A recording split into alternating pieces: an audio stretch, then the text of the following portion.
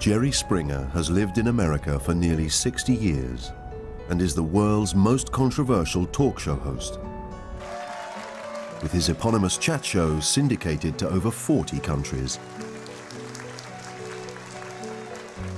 Before that, he was a TV news anchor and had a political career as mayor of Cincinnati. But Jerry was born Gerald Norman Springer in London in 1944, where he lived with his father Richard, mother Margot, and sister Evelyn.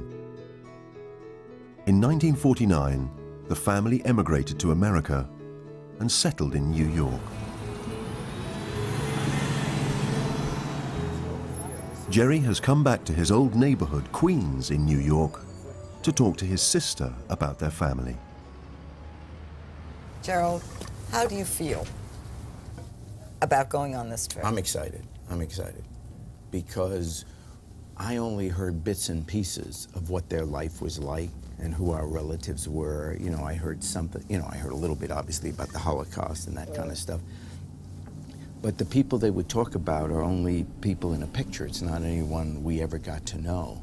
Our parents never really spoke much about their past, and I think it was pretty typical of Holocaust families not to. It was hurtful, it was sad, life was taken away from them that they didn't choose to have taken away, and they were very much involved in starting all over again. I mean, all their energy went there. You know, we all have these faded pictures, but we didn't know these people because they were exterminated before, you know, before we were born. Now, in this picture here, we have Mom and Dad. This picture is their wedding picture. Yeah, it's March 12, 1933. To put this in perspective, this is literally 6 weeks after Hitler came to power. He came to power January 30th of 33. There are a lot of our relatives or their friends there, but the people that we can really point out, obviously, is Mom and Dad. Mom looking beautiful.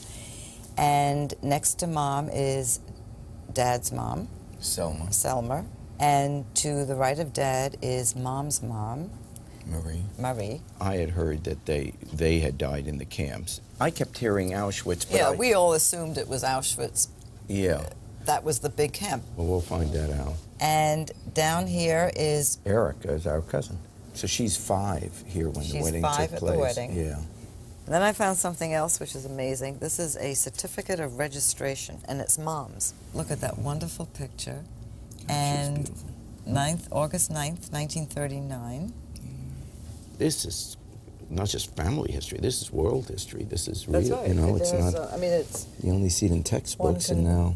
And what's really poignant, personally and emotionally, but also historically, is this sentence. Wow.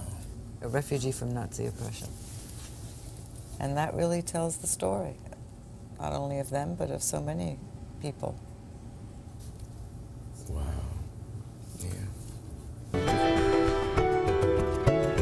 Emma Stafford was born 10 years before it became a legal requirement to register births. So the only way John can discover who Emma's real parents were is if she was baptized. The word Auschwitz, it's just, it does something to you, I tell you. It's